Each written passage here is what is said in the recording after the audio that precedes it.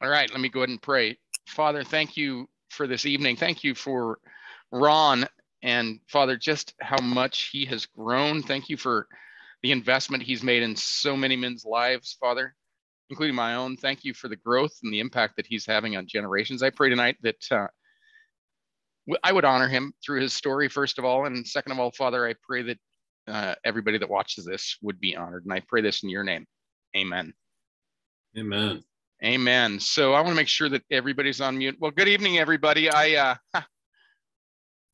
and I just felt like we have a great opportunity here before Christmas to give everybody a Christmas present, just in terms of a picture of their future if they stick with doing the hard work, because we realize how hard the work is in Change University. We realize how deep the pain is. Every single one of us has been there.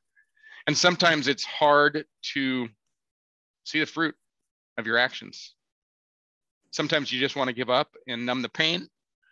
I know that I've done it. I've been there. Everybody's been there. But Ron, everybody knows Ron. Ron's a man that has chosen not to do that, to do the very, very difficult work. And he and I were having a one-on-one talk a couple of weeks ago, and he shared a story about kind of a season that he's been going through and some of the decisions that he made that really blessed me. And I said, hey, Ron, what would you think of sharing this with everybody else? So that's what we're here for. So Ron, first of all, thank you for your investment in me, in Change University, in all of the lives of all of the men here and all of the coaches, in, the very large Facebook group. So many people have been so impacted by you, Ron. So thank you so much. Well, thank you, David, for recognizing it. It's just trying to be obedient to the Lord. He's put this passion in my heart, and I'm just trying to respond obediently to it and be faithful. Yeah. So for the guys here, Ron, you and I actually met before you were divorced at a church in Manson. I didn't remember that. You reminded me of that. Kind of interesting, right? So kind of go back just for the guys in time and tell us, how many years were you married? What did you do? And what made you decide to move to Manson, small town of Manson? Well, we were married 30 years. We've got two boys. Our sons are in the 30s. One's 31, the other's 33. I've got two grandsons. One's 3, and the other one just turned 1. And so I came out of a 30-year marriage. I was living over in what's called the general Seattle area. It's actually up in an area called Edmonds, which is just north of Seattle. And I was a home builder. I built houses for many years over there. Did some commercial work, some multifamily. But most of my latest activity over there when I was there was building homes. Had my own business. I've been in business kind of for myself since about 1993. So, and I just love being my own boss and so on. I had said to myself, I'm only going to work for one more jerk in my life, and that's going to be me, right? So I love the freedom of that, the flexibility of it. It's just gives me the ability to pick and choose what I want to do and who I want to work for. And so we bought a property over here in Eastern Washington, and Damon has a house actually within a mile from me here that he had bought subsequently. But we had bought a property over here as a vacation property, and I had a house that kept coming back and forth and using it. Every time I came over here to use it, I was working on it. And I was like, I'm like, this is not my idea of vacation, right? I come over here, I got a sprinkler system that's gone sideways. I've got this that needs to be fixed, that needs to be fixed. And I'm thinking to myself, I can't be the only person in the world that has a second home that has the same frustration. So when the real estate market kind of crashed in about 2008, I had about 8 houses going, over $1.5 million in debt. And I was scrambling, guys. I was literally just working night and day just to get out from underneath all that, and not lose everything. It was a very stressful time. And I managed to work through that inventory, got rid of it, came out, still financially viable, survivable. And then it was like, what do I do next? Right. Because the market had changed. I wasn't going to go back into building houses again. It was too stressful. It was too much tension, too much risk. The market can change so quickly. And I kept thinking and thinking. I'm like, well, I loved it over here. I love being near the lake. I love the small town feel. I love the political climate here versus where I was in the Seattle area. I knew a lot of people here because I had been involved with the business community and volunteering and doing things when I was here. So we came over, it was about 2012. Yeah, I think about 2012, we came over full time. And then I started this business. It's called Home Watch, Lake Chelan Home Watch. And I just started helping people with their homes, vacation homes, basically doing what I was doing for my own home, but taking the burden off people so that they could come over here and enjoy their homes and not be working on them. And then some of that morphed into it kind of added another feature to the business, which was handling private vacation home rentals for people where they were renting their own homes out but they needed someone locally to kind of handle anything that came up with the home. And so that's a part of my business. And then the other part of it is just a steady stream of clients that I just do regular home watch stuff with. And a lot of it's home maintenance and stuff that comes up too on the homes. So that's kind of the genesis of where we were, where I was, and where we came over here. And then about after a couple of years here, the ex decided that she didn't really want to be here and she didn't want to be married anymore. So wow. her choices were, one of her big reasons with going back presumably was so she could spend more time with the kids, because she figured that they were going to get married. Ryan especially was the oldest, and then there'd be grandchildren. And she was making those noises about the first time we landed here. And I looked at her and I go, we had a long discussion. We had a long discussion about making this move, and she was all for it. And then when she got here, she just I don't know. I think a lot of it was she'd been used to working for me when I was building houses. She had a lot of freedom. Mm-hmm. And when we got here, she had to then essentially work for some other people, because I was starting a business again, right? Starting a business from scratch. And it takes a while to do that. It takes a while to build a business, make it self-supporting. So I think that was difficult for her. She didn't have all her friends. She obviously didn't have her boys around. We were making trips over like once a month to at least see the boys and do that. But she was not happy. She was just not happy for a lot of reasons. And there were marriage struggles as well. So anyhow, in about 2014, about 2014, she left. And it was like a tidal wave. I was like trying to build a business. She'd left. And then my dad passed away. Oh, Ron. Yeah. So all that kind of happened. That was all kind of coming on top of me all at the same time.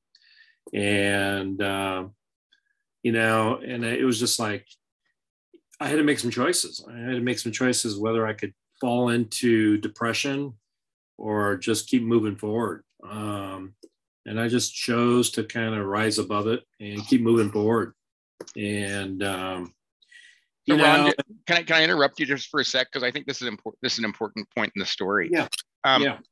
So you lived in Seattle. You had a large community of friends, I'm sure, and you had people that you knew and a support network. And then you moved over there with a dream of retiring with your wife and enjoying life for the rest of your life. You were late 50s when that happened, right, Ron? Yeah. And now you find yourself in this small town. And just for everybody's reference, Manson has no stoplights. There's one stoplight, right? No, I don't think there's any stoplights. No stoplights. One grocery store, one gas station, and you're lucky if you can find a restaurant open in the wintertime. There's nobody in Manson, nobody whatsoever. It's beautiful, but there's nobody there. And so you find yourself transplanted in this place. Your wife says she wants a divorce. Your sons are living in Eastern Washington. Or You Western have Washington. in Western Washington. You have no support network. Your dad dies. You are literally all alone. Yeah. All alone. Completely alone. So what'd you do? Did you go get yourself a girlfriend and numb the pain, Ron? Nope. Why not? Why not? Why not? That'd be the normal thing to do. You know, yeah, that would be the normal thing to do. But I had resolved in my head that I would never be involved in another relationship again that was not the right relationship, right? And that was a decision that I had made. I'd learned from a lot of stuff from this process, and I just knew that. I mean, there was a couple of women that I dated off and on, but I just sat back and I said, it's not the right time. There's a lot of things I need to work on myself. I need to heal. And I just need to know what it is I'm looking for. So I think that was really the decision points for me. And that's kind of where I ended up where I am. It is a small town. There are more restaurants open in the winter than they used to be. It's getting better, but 2, 3. Yeah. Yeah, 2 or 3. But it's getting better than it was. And one of the things I did intentionally do is I plugged myself into a men's group. Right.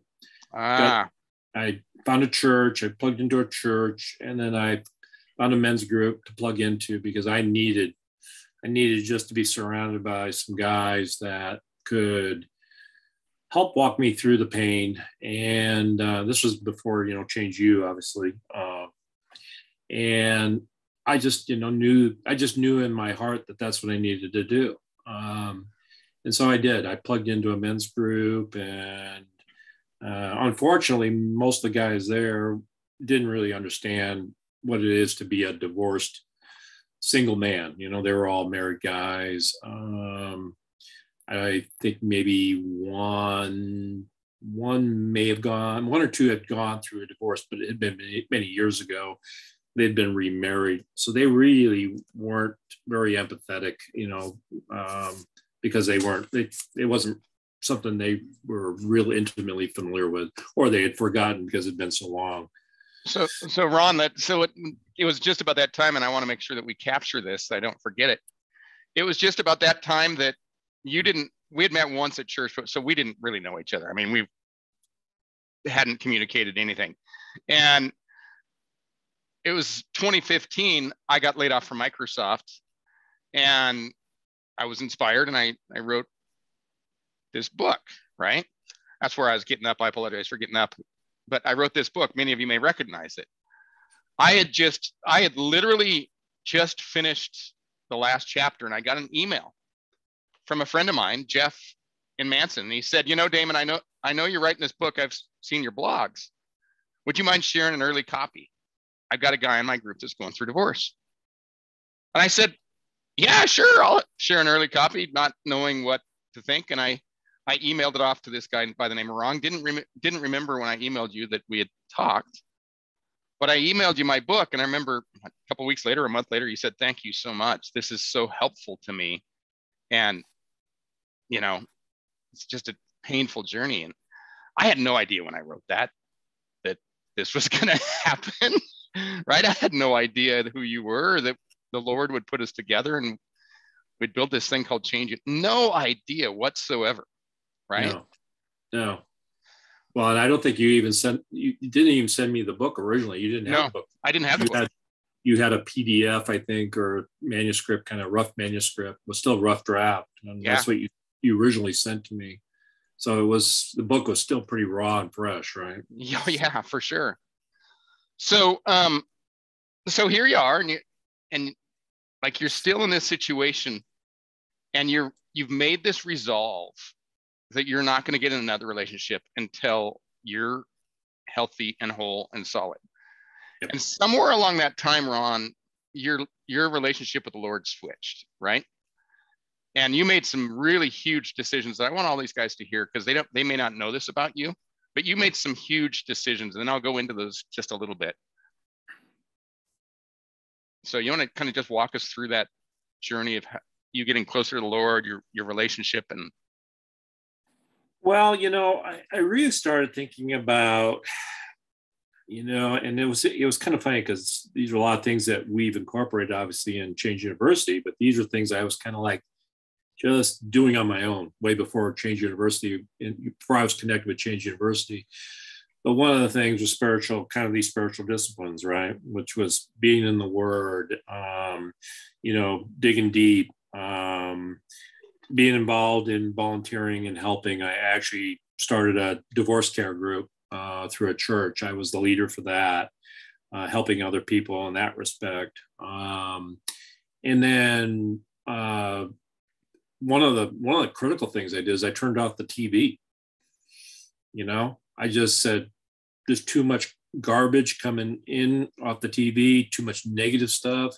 It was like, I'm going to start filling my head with different messages, positive stuff, scripture, sermons, reading Bible, reading books, reading things that would, help me grow as, a person, a husband, former husband, or even future husband, and an ongoing father, grandfather. So it was like, if I'm going to invest in myself, I'm going to invest in myself. I'm not going to, it's the old garbage in, garbage out. The stuff coming across the TV and through most of the other sources of media out there were just negative. And I said, I don't need any more negativity in my life. I need to fill my life with positive stuff, and so I just developed a real passion for the Lord and His Word, and being obedient, being faithful, just trying to walk in that spirit. Right? I think that's the takeaway for me, is to walk in the Spirit, to love like Christ and to try to be like God. Right? And so Ron, before that time, I mean, just honestly, how much time did you devote to listening to these podcasts and listening to these sermons and being in your Bible and stuff before that decision? Now it's 3, 4, 5 hours a day, I think, is what you told me, right? Well, before, I mean, it was almost nothing, right? Almost nothing. Yeah. And when I finally started getting a passion for the Word and the Lord, I was hungry. I couldn't satiate the appetite. It was just like anything I could come across, I was listening to. I probably have, I don't know, maybe 7 or 8 podcasts that I kind of ratchet through even to this day. I was trying to filter stuff out, stuff that really spoke to my spirit, stuff that didn't. So I went through a lot of stuff to find things that helped me. And I've come across guys like John MacArthur, right, and a couple other powerful pastors, and those are resources obviously I've shared with many of the other guys in the program here, and I've seen the fruit of the benefit that is produced for them as well. But it took me going through kind of that journey, to figure it out. And I was fortunate in some respects because my brother is an associate pastor for a church down in California. And so, he's been a good resource to reach out to and talk about some different things. And we've had lots of long conversations. In fact, he actually called me last night. He was talking to me about this very same thing we're talking about today.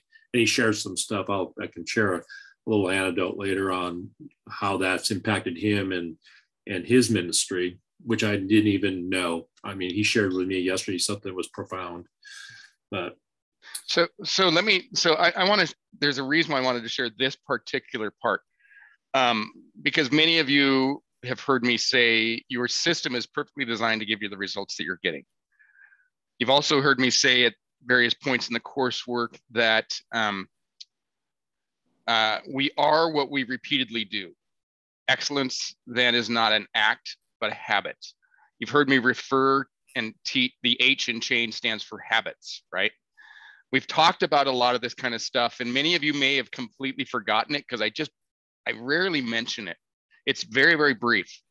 But I've realized with my own life recently and reflecting on things that statement, if you want to know the person that you're going to be in 5 years, it's really, really simple. Show me the people that you spend time with and the books you read / podcasts you listen to, etc. Right? It's those two things. Now, it seems really, really simple, folks. I know it seems really, really simple conceptually. But if I could just beg you, implore you to make a couple of simple changes in the decision that Ron made. Make the decision that you are going to choose the people that you associate with wisely. Choose wisely because you will become them. And make a decision that with your spare time, you are going to fill your head with books and podcasts and things that will build you up and edify and help you to grow. Because you will become a completely different person because of that stuff. Okay, I just rereading the book that the power or Atomic Habits, he talks about it. It's fascinating. So Ron, so you've been doing this for what, 5 years, right? Well, she left in 2014. So it wasn't shortly after that before I started, trying some different things and 6 years. just reaching out there and doing things on my own, trying to see what would work. And so it's 6 years or so. So I want to fast forward here to kind of get to the punchline. We'll go back and get some detail because this is what really resonated with us. So and you've remained steadfast. You've poured into Change University. You've poured into these men. You've just remained absolutely steadfast to this thing. And you have no ability to see how much you changed, do you, Ron? I mean, it's a slow, tiny, little gradual change every day. So you reflecting back to 2014, it's kind of hard to remember who you were, isn't it? Yeah, it is. So sometimes we get an opportunity to have a glimpse of who we were and what we become. And I know you know this, Ron, but I want to make sure that we always want to honor our ex-wife in these recordings and everything. So we fast forward and your ex-wife made a choice to remarry, correct? Yep. And that had correct me if I'm wrong, Ron, but how was that? How did that feel when she remarried? Because you made it because for everybody's reference, Ron stood the line of reconciliation before the word stand on the line of reconciliation was even understood. Ron made a decision. I'm going to stand, right? Right. Yeah, that was the key. I wanted to demonstrate to my boys that we don't walk away, right? That when the going gets tough, you just get tougher and you stand there and you wait and you do what needs to be done. For me, it was about leaving a legacy for my boys, just trying to do the right thing, right? We talk about there's nothing wrong about trying to do the right thing. Yeah, it's never wrong to do the right thing. Right? And so that was my focus, was trying to do the right thing. And, so it hurt. I mean, it was painful. It was very painful.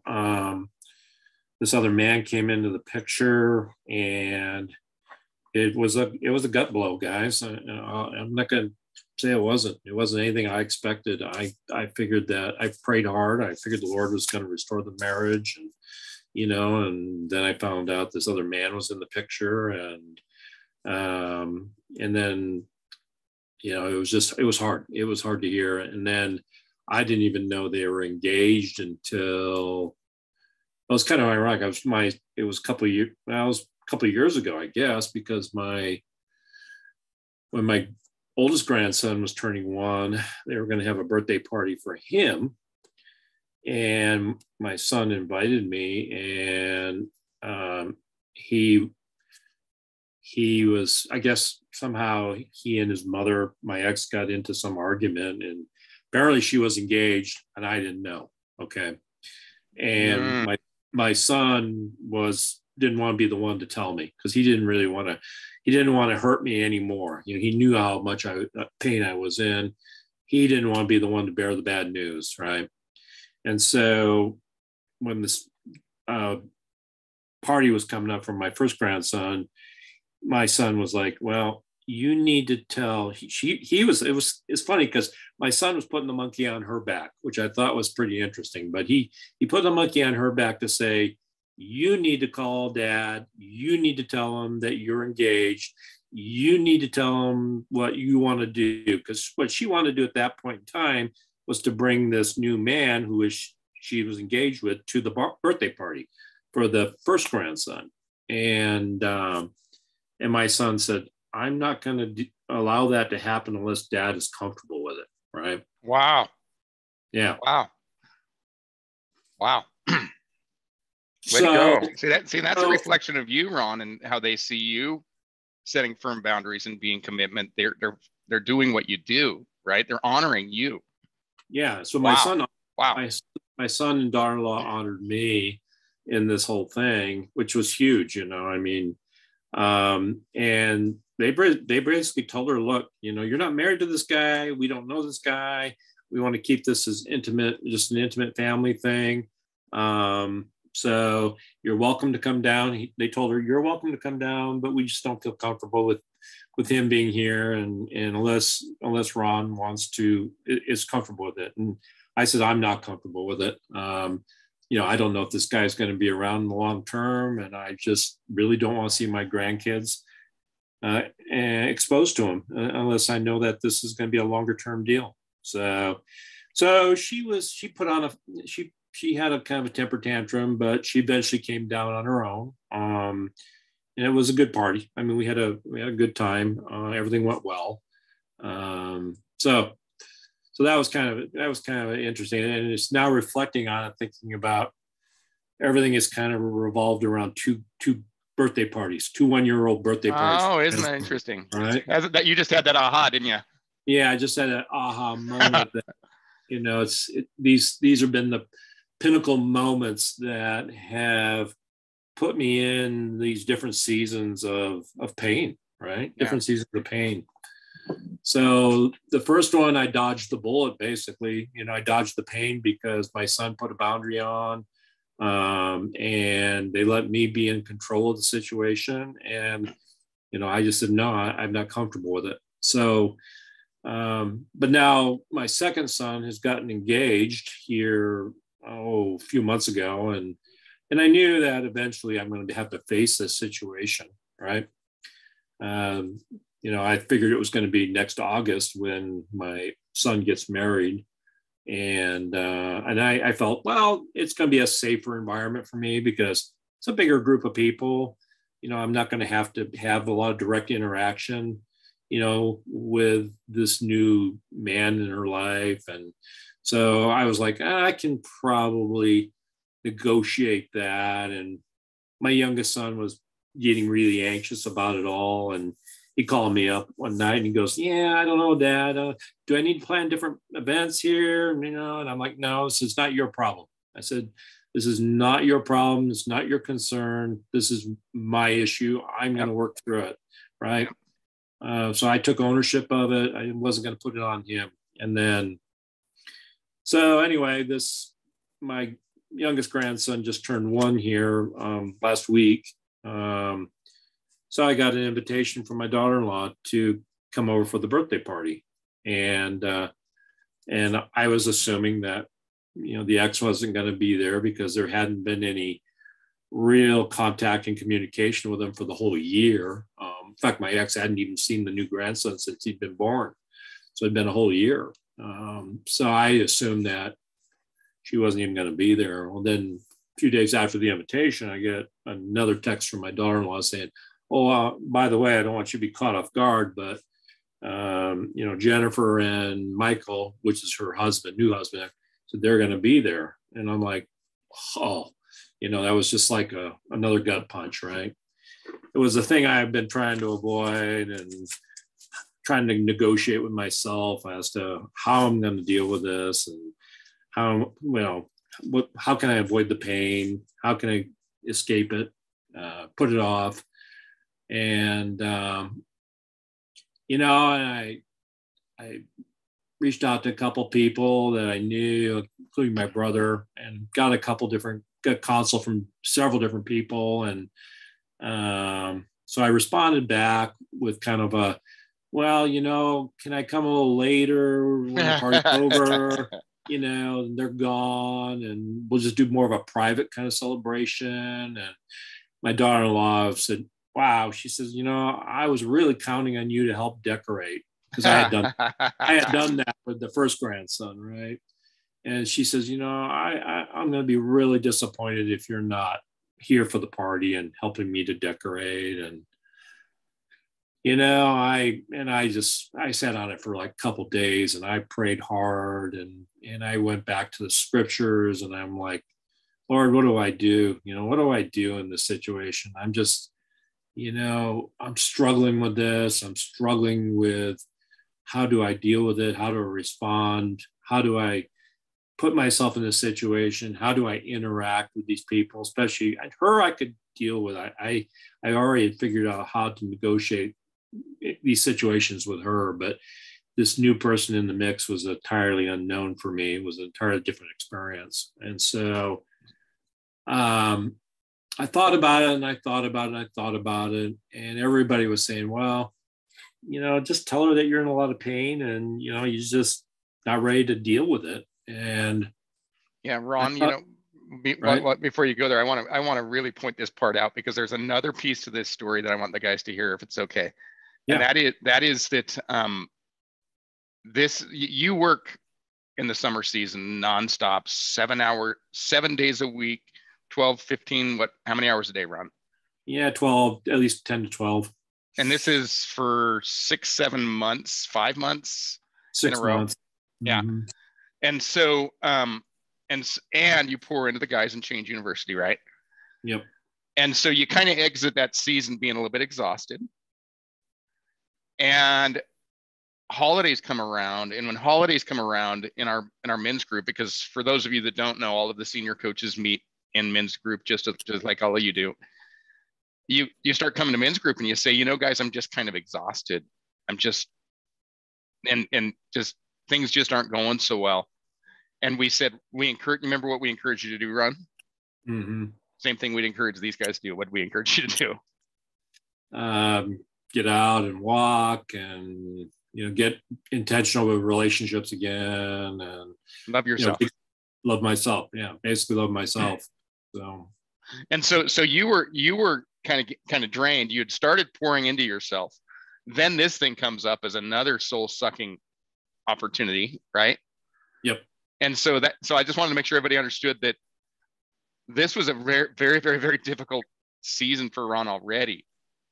And then this thing comes up, and you kind of had to dig deep, right? Yeah, I really had to dig deep. And so I prayed on it, and I waited several days before I even responded back, and wrestled with it. And, I'd been reading about the Apostle Paul, and how he talks so much about, in his weakness, he found strength, right? Yeah. And I was saying, this is where I'm at. I've got this, this weakness about what's going on here. I'm drained. I'm just feeling I don't have the energy to deal with it. I don't have the emotional capital to handle it. And I just cried out to the Lord. And I said, Lord, I don't know.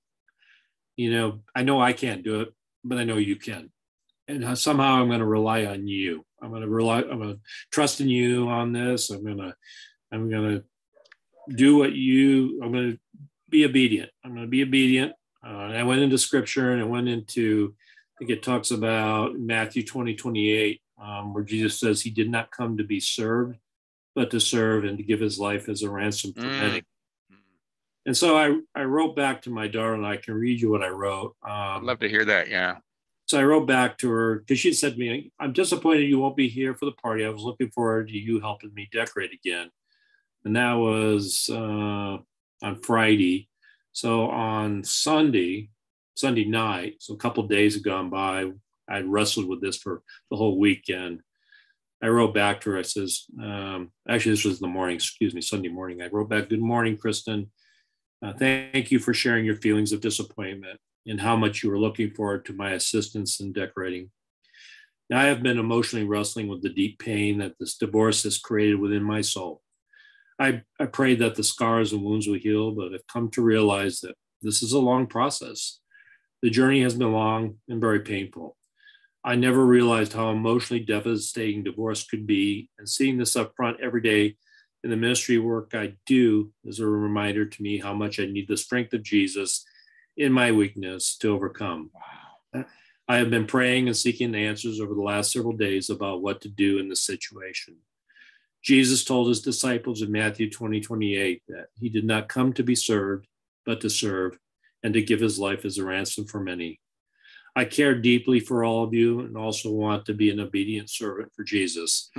I will come over on Friday, and it will be my pleasure to help you decorate and be part of this celebration. I want to ask for your forgiveness for only thinking about my own pain. Wow. and not focusing upon how I can love all of you better. Wow. Wow, Ron. That's like sends chills up my spine. See, guys, this is Ron. This is who Ron is. He doesn't just ask you to do these things. This is who Ron is. Ron is a man who serves with all of his heart and soul. And he owned it. He said, "Thank you for sharing your feelings." He owned it. And he said, "I would be honored to go serve you." Ron, wow, Ron. Those that know Ron close, those words represent Ron's soul. You bore your soul to honor your children and your family. Wow. Wow, yeah. Guys. And it honored Christ too. And honoring Christ, yes.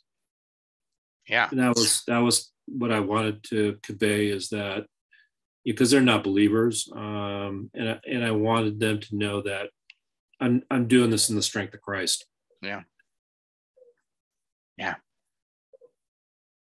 And well, so I shared this too with my brother, right? Because he was like, "Well, what did you decide to do?" And I said, "Well, we're just going to share this with you." And he reached out to me last night, and he said, he said, I've got a Bible study, a discipleship group of men that I'm walking through some stuff. And he said, "I shared your story with my guys." And he says, "I read what you wrote here." And he says, two of my guys started weeping. Yeah. Yeah. Yeah. It's powerful, Ron. So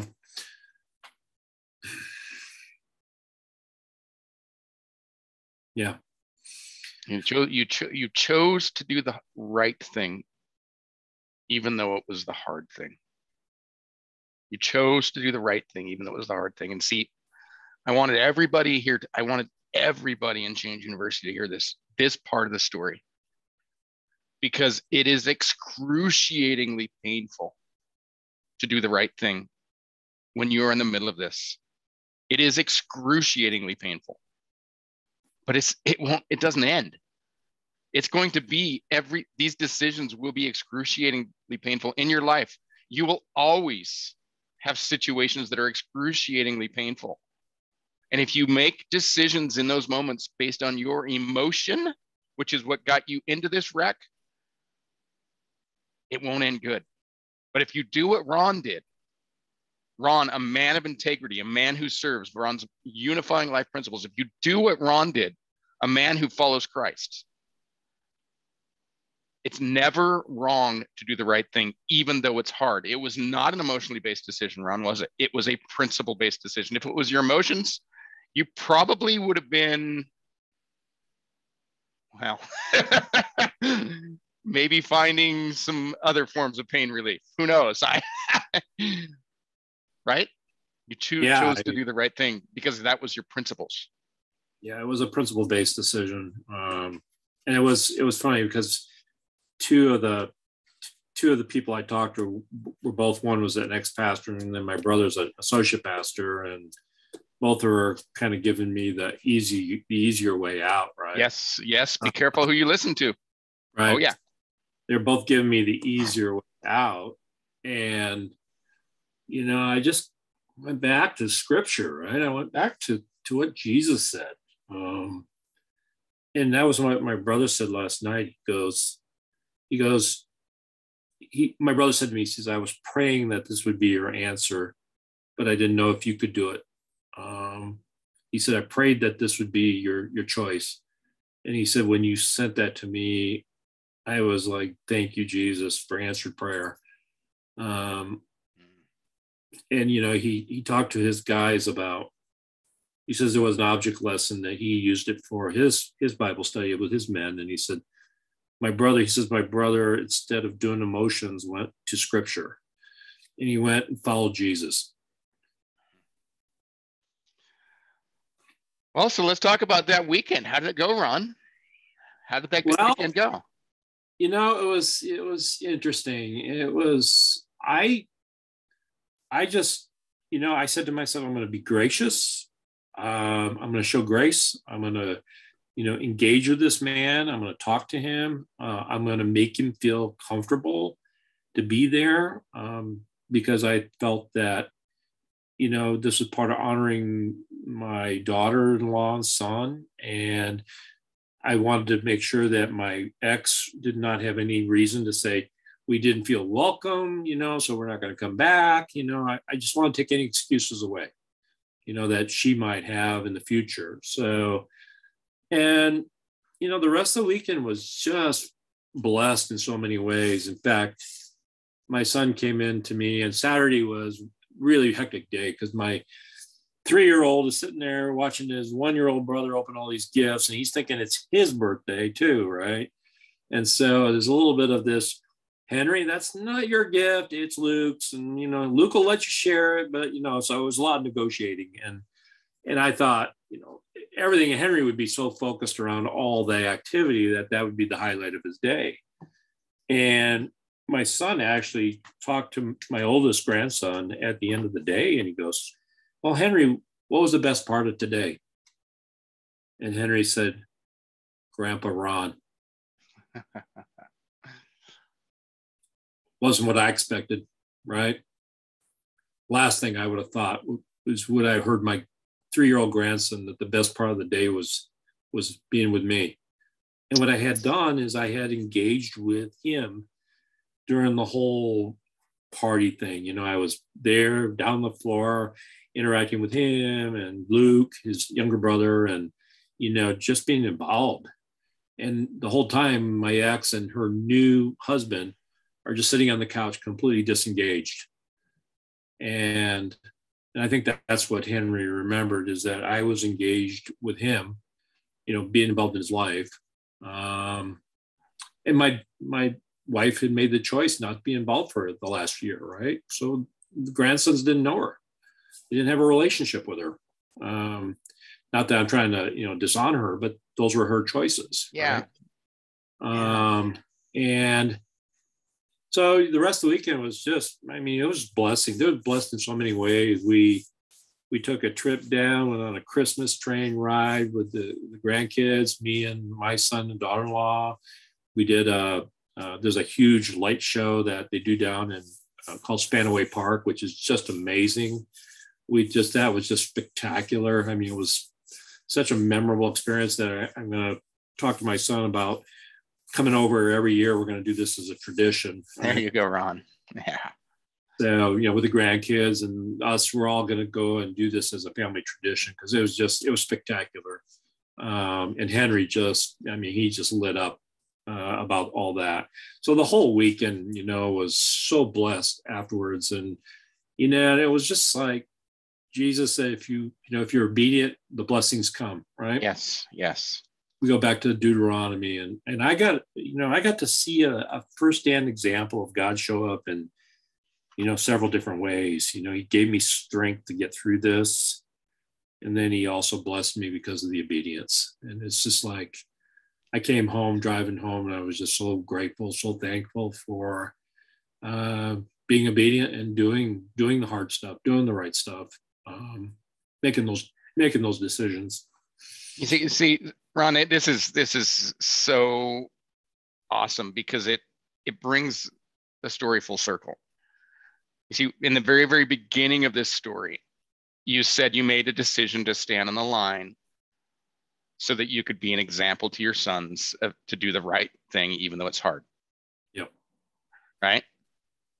And here you tell me that the same exact decision, your unifying life principles of doing the right thing, even though it's hard, come back to bear. Because if you'd let your emotions go 6 years ago, you'd probably be divorced 2 more times by now, right? Probably. But the principle-based decision, here you are, and now your grandchildren are seeing the fruits of your decision to do the hard thing, even though it's wrong. And after that weekend, before the weekend, you felt, it was anxious and until you made the decision. How'd you feel after the weekend? Euphoric, right? Oh, I felt this huge peace, right? I was like, wow, if I can face this, I can face anything. Yeah. And I was just thinking about this. We were talking about my book, and I think everybody's got it, but there's this little diagram on page 52 that I want to encourage everybody to pull up and have a little look at. We go over this very briefly in Change University. It's your unifying life principles. But this is what Ron did. You see, on this path is emotional based decisions. And if you happen to make the right decision, it makes you feel better. And if you have to make the wrong decision, it makes you feel worse. But here's the path of unifying life principle decisions, right? It's never wrong to do the right thing, because when you do the right thing, you will feel better. Maybe not when you're doing it, right, Ron? Yeah, not when you're doing it. But afterwards, listen to what happened because you made a principle-based decision, right? Very, very, very powerful. Very powerful. Guys, we teach you this stuff. Ron's senior coach overseeing many, many of you guys. He's the real deal. This is the real deal. Even Ron has struggles. Yeah, he does. But he, in the moment, made this decision based on principle. And I just wanted to highlight this for everybody.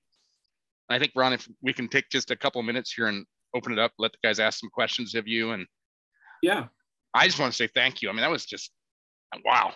Talk about soul inspiring, uplifting image of what it means to do the right thing. It's hard. Awesome. It's hard, guys. It's hard to do the right thing, but it's, we talk about, and I know I preached this to you guys too, about it's never wrong to do the right thing. And, I convicted myself, I'm like, this is what I teach. This is what I tell you guys to do. This is what I need to do. Right. I need to do the hard thing, the right thing, and trust God, just be faithful in strength, faithful in your weakness, just be faithful. Right. Wow. Well, guys, let's open this up for some questions and comments. Anybody have any questions or comments for Ron here while we're online? That's awesome. Awesome. And I can't tell if you're raising your hand or whatever, so feel free to come off mute and comment or ask questions if you'd like. I think they're just Hey, Ron, that's a great story. And to always hear that even those that have gone before you still struggle with that stuff, it's encouraging. Just on my end, even just hearing from the kids about the guys that are coming through, it's difficult. But you're a great example to just continue to. Well, I mean, you taught me from the start, the Bible says that if at all possible, live at peace with people. Yep. And a funny thing is my lawyer actually quoted that to me as well at the beginning of all this. And so I've really kind of tried to stay that way. I know there are some times in my process that it didn't go that well, but you've been a great example to me on that. So I appreciate you leading my example here as well and sharing that event as well with all of us. Thank you. Yeah, thank you. In fact, funny that you mentioned that scripture. That was also one of the ones that I had reflected and meditated on, was as much as it's possible to be at peace with everyone. That was another thing that drove me to, not only serve, but then to engage with this man and have a conversation with him. And, and the Holy Spirit actually put on my heart, said that, maybe this man really isn't saved. Maybe there'll be another conversation down the road where, I can actually share the gospel with him in a way that's really brings honor to Jesus, right? Yeah.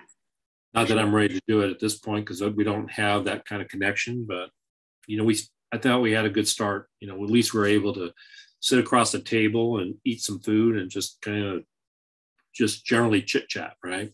Yeah. Yeah. So let me share just something here, just to kind of for the guys to think about. So we have seen a lot of men, and golly, nearly 3.5 years of Change YOUniversity come, and we've seen a lot of men go.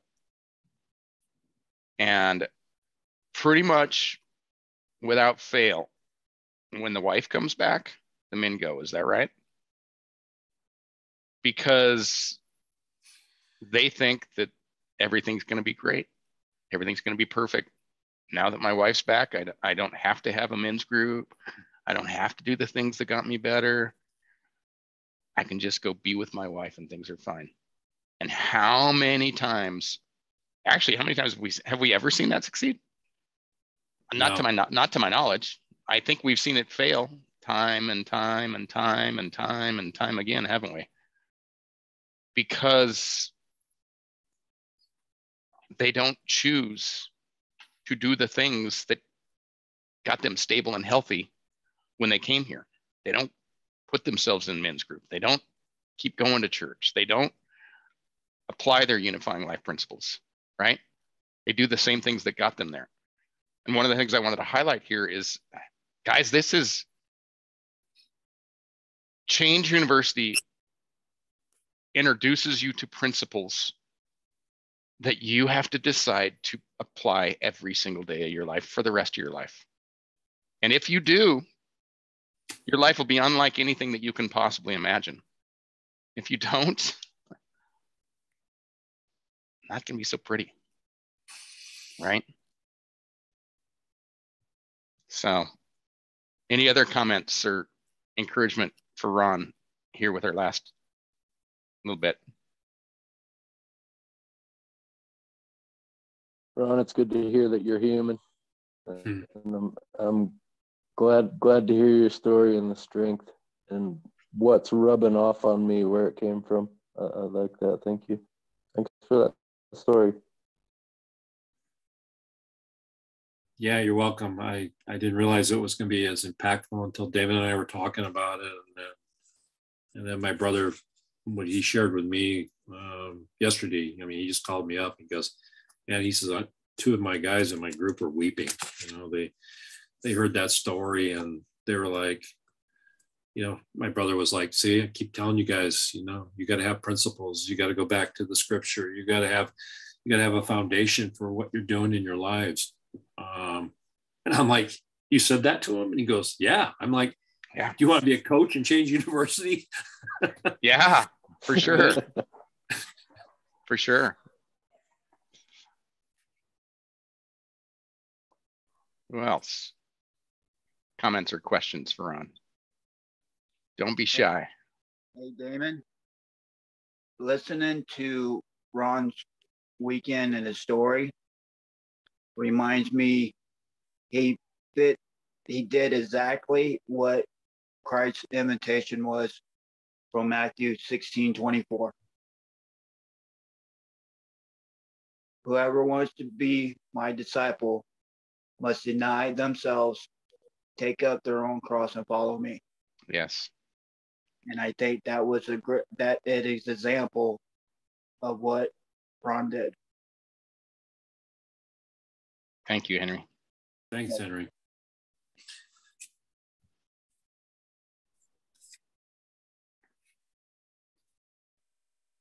Who else? Don't be shy, guys. Ron, thank you for sharing your story. It just, solidifies that, yes, this is a long process. And there's still going to be days where we get caught off guard. We get a twinge of pain. That happened to me today, and I was folding laundry. I was just doing a quick load of laundry in the truck stop, and I'm folding my pants, and my wife used to do my laundry for me, when I come off the road or before I went on the road. And I just thought, I'm like, why am I divorced? And about as quick as that thought come to mind, I was flooded with thoughts of all the people that are standing next to me and behind me that have encouraged me over the last 6 months, and the lessons that I've learned.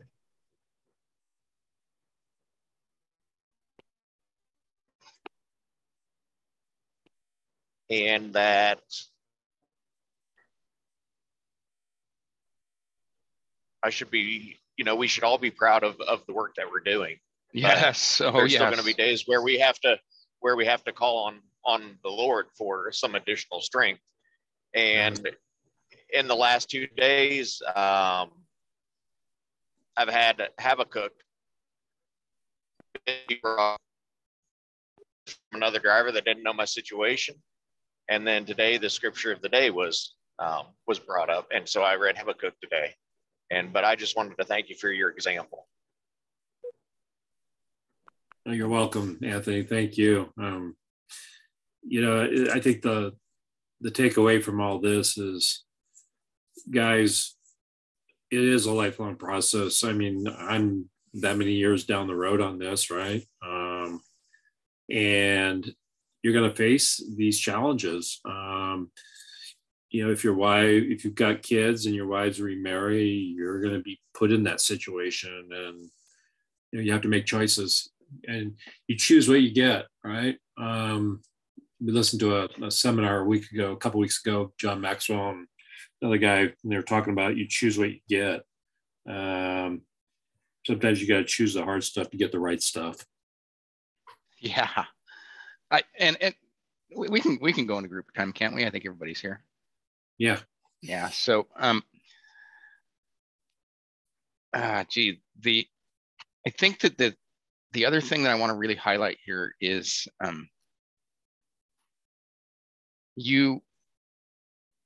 if you want to know who you're going to be in 5 years, look at the people that you spend time with, the books that you read, the things that you pour into yourself, right?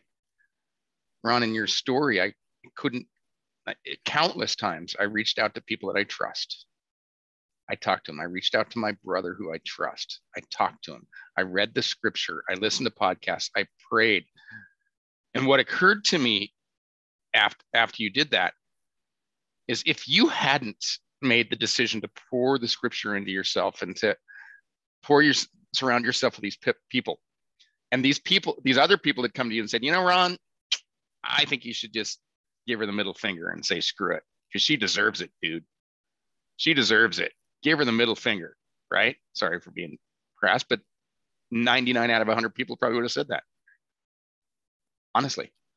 But the people that you associate with, right, and the people that you get counsel from, mainly the guy upstairs, because of how you poured into yourself, right? It comes to you. The thing, my point is, this stuff comes when this stuff comes to you naturally, because you're different than you used to be. In times of crisis, you don't revert, because you've made it part of your DNA, because you've surrounded yourself with people, you've soaked in the word, and it becomes part of your DNA, so that when the difficult decisions come up, you're able to make the difficult decision, even though it's the hard decision, but the right decision. If you don't do this hard stuff, then those hard decisions you won't be able to make those hard decisions. Yeah, I agree. And you got to really, the key, I think, is, the lesson for me is, you got to invest in yourself. Yes. Love yourself. Love yourself. Watch what you take into your system. Really watch what's going into your system, what's going into your mind. Paul talks about, renewing of your mind, right? Do not conform to the pattern of this world. And it's just, like I said, 6-7 years ago, I just turned off the TV. I might turn on once in a great while to watch a football game, but that's about it. It's just, I just said, what do I have coming into my system, and what is feeding me and what's not feeding me? And, and I think you got to make some of those hard decisions. And I read books, Tony Dungy and some other guys that, guys I've come across and stuff I've read, they talk about that. They talk about spiritual disciplines and habits, and, what you take into your system is going to change who you are. And we talk about, wisdom of many counselors, but your counselors are more than just the guys around you too, right? When you pick up a book by, someone that's a godly man, that's a counselor for you. Yes. Oh, yes. Right. Yeah. When you listen to a sermon from a guy like, John MacArthur or Alistair Begg or, some of the really strong biblical preachers out there, that's another counselor, So don't just think that your counselors are just the guys in front of you. Your counselors are a wide spectrum of resources. And that's what I tried to kind of teach my coaches in training, is make sure you plug into, sound counselors, right? Because that's going to be important for your growth, because that's what I've done. And I've seen the fruit of it. Yeah. Awesome. Daniel, I saw you were going to say something earlier. I was just going to say, Ron, thank you for sharing your testimony. I get to give you feedback every couple weeks, but to continue to see your journey with your sons and your grandsons, and to continue hearing the story on how it continues to evolve, and it's continuing. It's the next step, next phase for you, and to see the impact. I guess what tonight, what touched me the most was your grandson's response about the best time, what he remembered of that day. That just goes back to, for me, knowing, because how long now, for the past couple of years now, we've been hearing this journey you on with your sons and your grandson, and now you got your new grandson from this year. Just to see that, to see where it's come to today, maybe sharing that story today. It's just been an honor and a privilege and a blessing to just be able to be part of that, and just see that growth in you and that growth in your family. So thank you for sharing. Yeah, you're welcome. That really surprised me. I wasn't expecting that. And my son he came in, he says, "You know what Henry told me?" And I go, "No." He goes, I just asked him. And he said the best part of the day was being with you. And I'm like, what? I mean, he had all these gifts he's opening up. I mean, Wow. He was helping his brother, he all the stuff was going on. And he singled this particular time with me as the thing that was most important. And that was a God thing. That was God just showing up and saying, you've been obedient. I'm going to bless you with this. And it was I didn't expect it. I was blown away. Hey, Mike, I see go for it, bud. Yeah. I just wanted to, I guess, confirm, I don't even know what the word would be, the unplugging, that you said, Ron. That really resonated with me, because when I prayed before all the craziness went down in my marriage, I asked God, hey, teach me how to be a godly husband. Teach me how to be a godly father. I didn't have this growing up, and I don't know what I'm doing.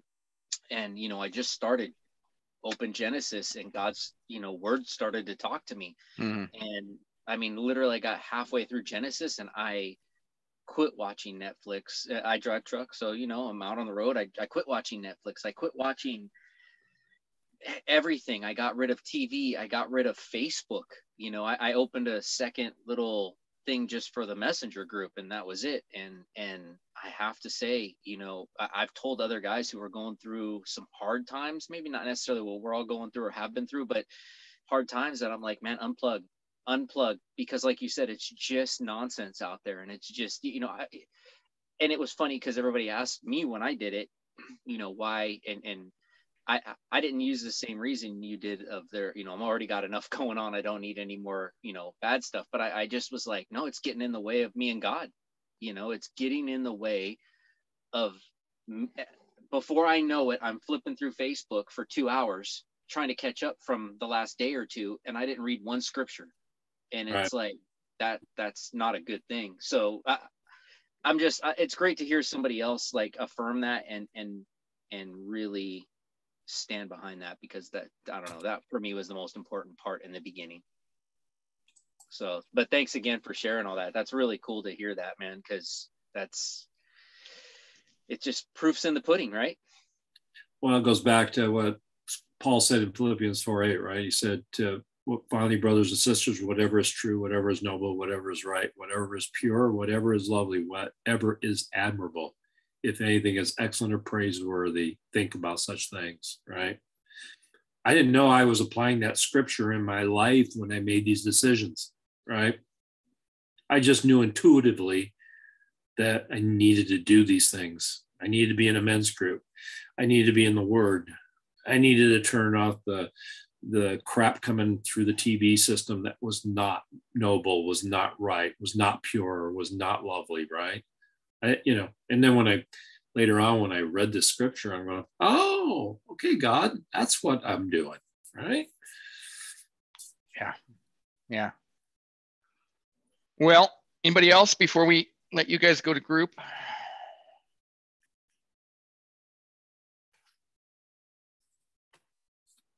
All right. Well then, Ron, I just want to affirm you. You are an incredible example. You've had an impact on so many people's lives because of your choices. So many people's lives. You've been such an encouragement to me and all these guys. And you know, you'll know a tree by its fruit. And your fruit is pretty abundant because of your choices. And it all stems back. I think it all stems back from the original choice, right? Your why was pretty clear. I'm going to do the right thing so that my sons can see a man doing the right thing, even though it's hard. Yeah. And see, I guess if I were to close this talk for everybody here, I would close it at that. And that is that you didn't stand on the line of reconciliation so that you could get your wife back. And when your wife didn't come back, you went ahead and found another wife. No. Right? That wasn't your why. Your why was so that they could see you doing the right thing, even though it was hard. And guys, if your why, I hate to say this, but if your why for being here is only so that you can get your wife back, many of you are really setting yourself up for failure. You've got to have a deeper why. You've got to have a vision that your children will not experience this pain, that your grandchildren will not experience. You've got to have a vision bigger than that. And I know how difficult it is, right? But if your vision is I'm going to do this until I get my wife back, you're going to get the same results that pretty much every single man that got their wife back got. Yep.